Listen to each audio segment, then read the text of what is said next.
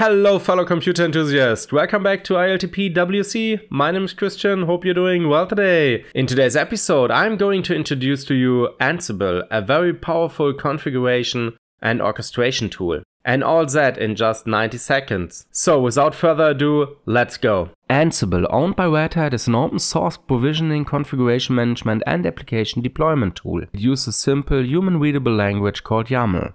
The main advantage of Ansible is simplicity. Unlike other tools, there is no need for special coding skills. All you need is to write your instructions in a playbook and Ansible does the rest for you.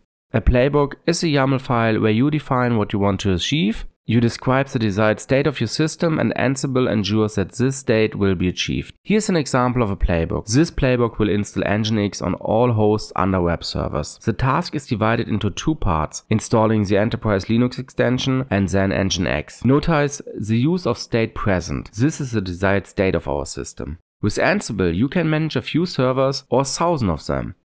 It uses an agentless architecture, making it lightweight and highly scalable. You don't need to install any additional software on your nodes. Ansible communicates over SSH or WinRM.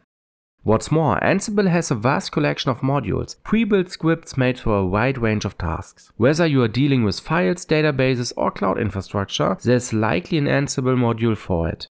So why use Ansible? It's simple, powerful and versatile. It allows for efficient orchestration and application deployment, which means less time worrying about configuration and more time focusing on your application.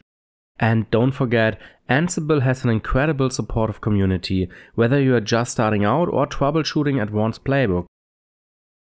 Thanks a lot for watching this episode of ILTPWC. If you like the content, please smash that subscribe button and also hit the like button. And if you have questions, please just write a comment in the comment section. I'm really looking forward to talk to you. Thanks a lot and bye bye.